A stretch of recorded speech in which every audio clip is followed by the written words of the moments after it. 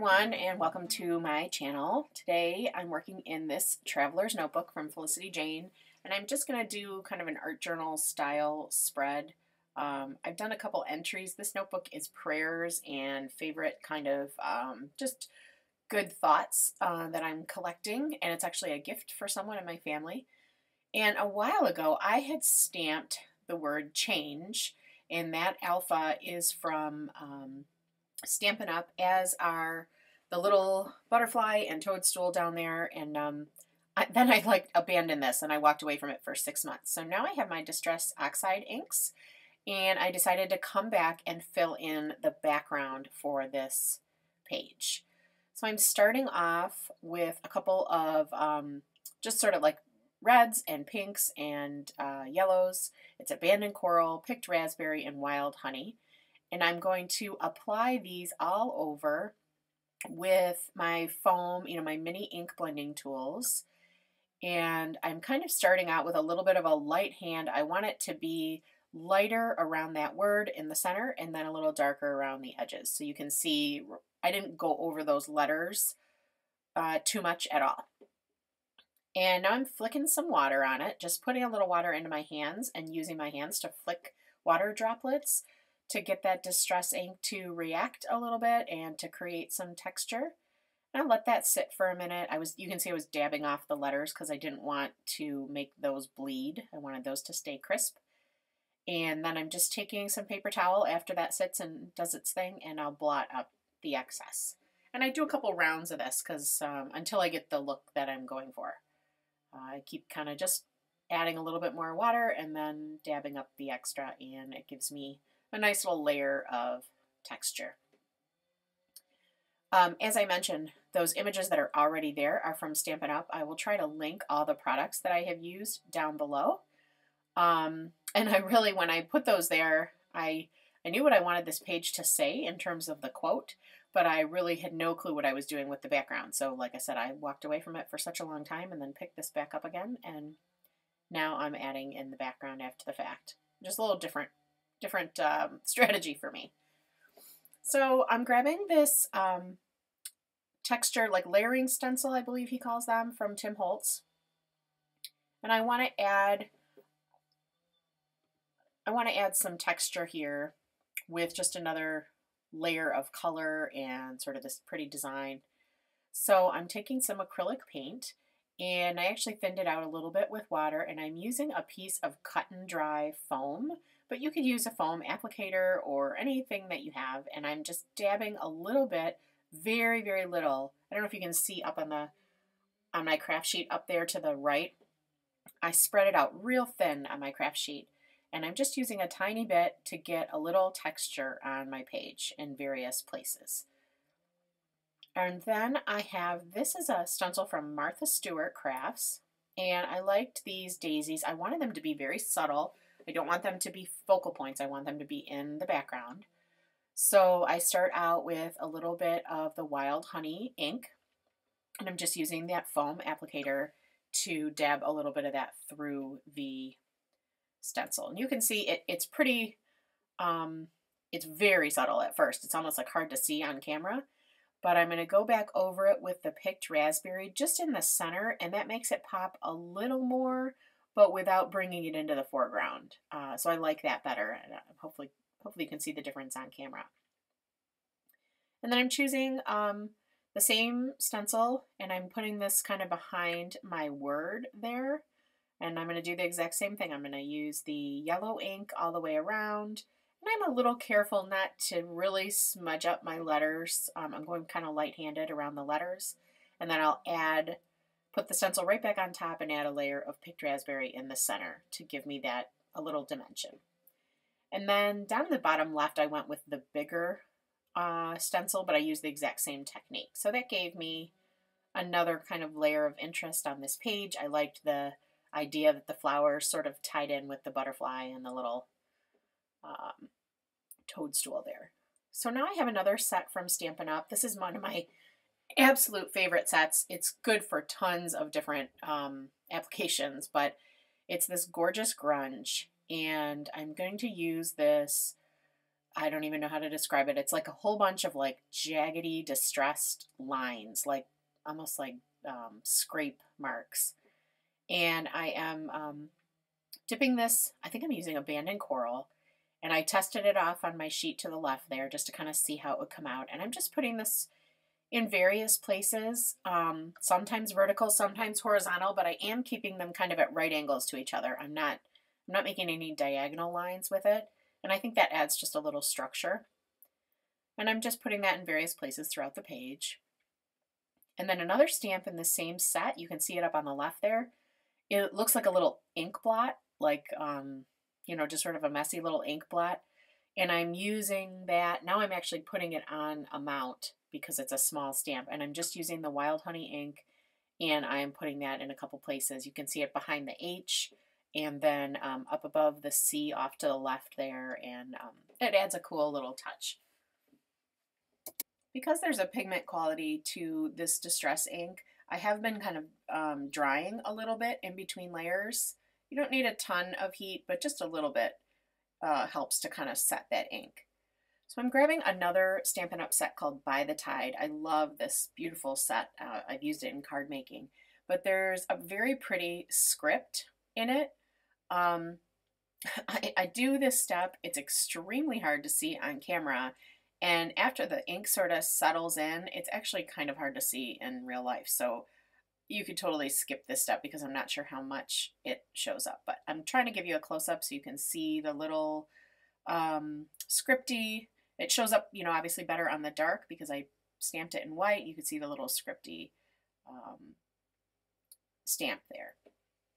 But you could certainly skip that step because I'm not sure how much impact it has on the end of the project.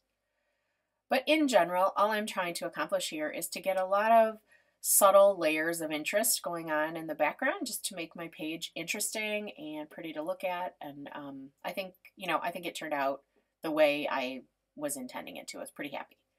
So at this point, I'm looking down at my butterfly there, which is just sort of jumping out at me because it is so white on the page. So I'm just going to use a little Wild Honey ink with a little water and paintbrush and fill that in.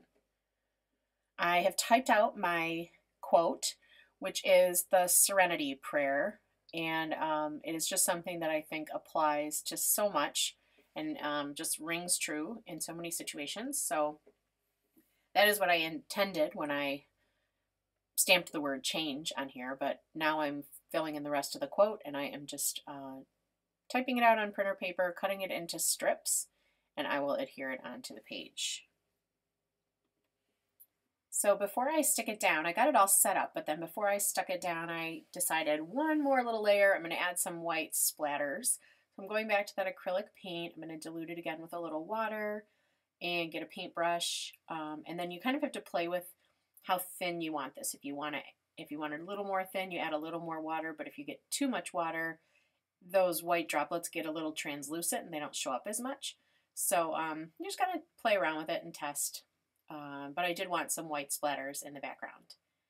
And then I'll come back to those word strips. And if you don't know the Serenity prayer, it says, Lord, grant me the serenity to accept the things I cannot change, and the courage to change the things I can, and the wisdom to know the difference. So I think, as I said before, I just think that's a beautiful sentiment and something that I want to always be thinking about. So that's why I chose to include it here in this book. And I'm just using my two-way glue pen on the back of these strips. And I've sort of lined them up somewhat from like left to right. Your eye kind of wants to naturally go from the top left over to the bottom right, so why fight it? Those two bottom strips are going to cross the seam, the center line of the book. So I am going to snip them just so that they don't bunch up there at the crease. And then I'll just do my best to line them up. So I'm sorry I'm getting my head in the shot, but I really wanted to make it look like they were one continuous strip without getting bunched up in there. So I'm just getting the last one adhered.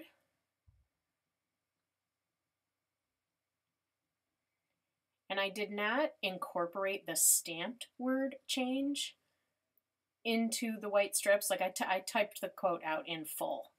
The change is just meant to be like the theme, I guess, is why I put that in the middle. That's not actually read as part of the quote. To sort of finish those off and tie in the black that I have in that stamped image down in the lower right corner, or those stamped images, I'm just using a black pen to, I think this is American Crafts Precision Pen, and I'm using that to outline the quote, which pops it out from the background just a little bit, and as I said, it ties in the black from the stamping. And then I will use a different width of pen to go around the entire perimeter of the page, and I just freehand that.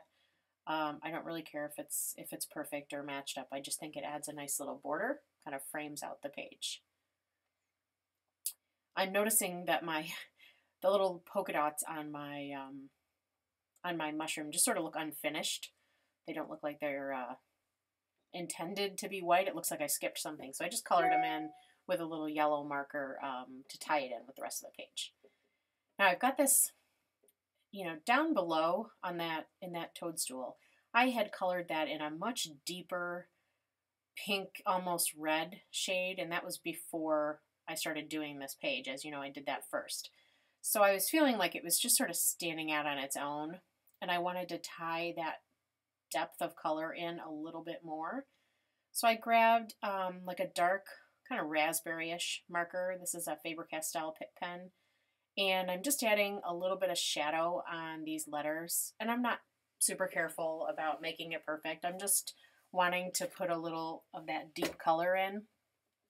And then I'm also, you can see I'm just pointing to the 3 spots. So now I have the dark, the bottom right, along those letters I have a tiny touch of it, and then up in the upper left on that tab, I just ran a couple lines of that darker color also, and it just, it just makes it look like it's not dangling out there by itself to have that darker pink, almost red looking mushroom toadstool thing. So I'm feeling mostly done at this point, but on that tab up there in the corner, I wanted to add some detail as well, and again, bring a little more black in.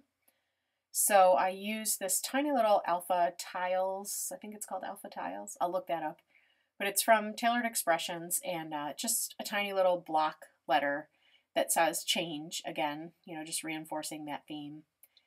And then for a little dimension and final touches, I grabbed a few puffy dot stickers and some enamel dots. And a couple of the puffy ones were sort of the perfect shape and size to go on those polka dots on the toadstool.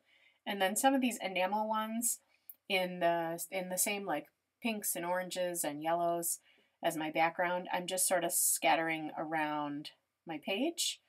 You can see I put them a kind of in conjunction with where my flowers were, so that I've got the visual triangle reinforced. So I'm just picking it up to give it a final look. I do grab my white gel pen to outline those letters up on the tab, just to bring a little white up there and brighten that up.